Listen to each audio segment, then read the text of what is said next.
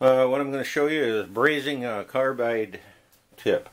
Now what I've got is a piece of shim stock, I don't know, 6 thousandths thick, and I've got borax, 20 multane borax, top and bottom of the shim, and I'm using a big tip here because it's propane, and the reason I'm using propane is it's cheap. To light it, you need a little bit of oxygen with the propane, and I'm using a big tip because it heats fast. I mean, really fast. But anyways, I'm coming from the bottom to try to take it easy on the carbide,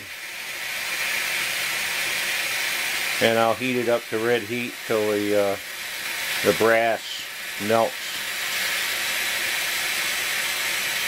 It's going to drop.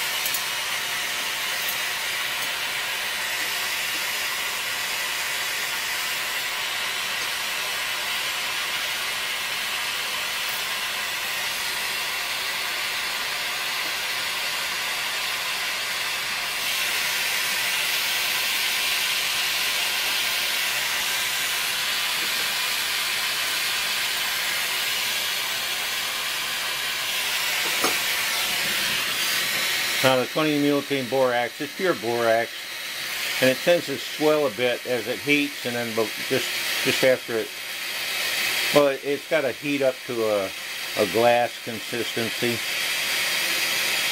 and you'll see it's chipped, and we'll move it around a little bit, but it'll settle down once everything gets hot enough. Now, you know, the commercial brazing fluxes work better in that they're ground fine and pre-mixed with water, and probably have some additives.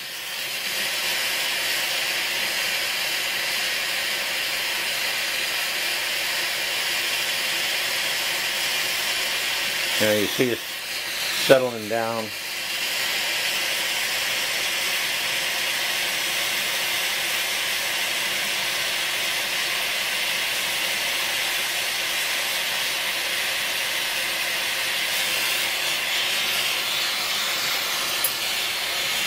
That's pretty well where I want it.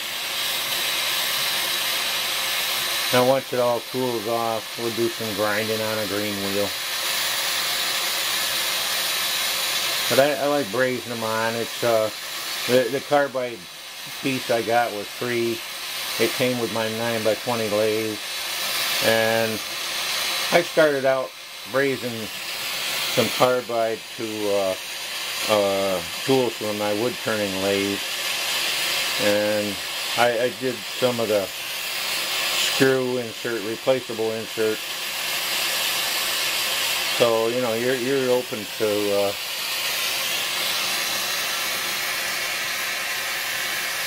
you know, it's good to experiment. After all, what's a failure cost you?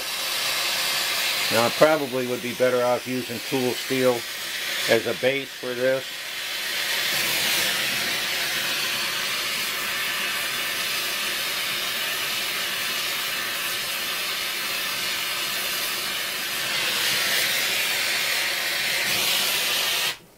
But that's the size of it.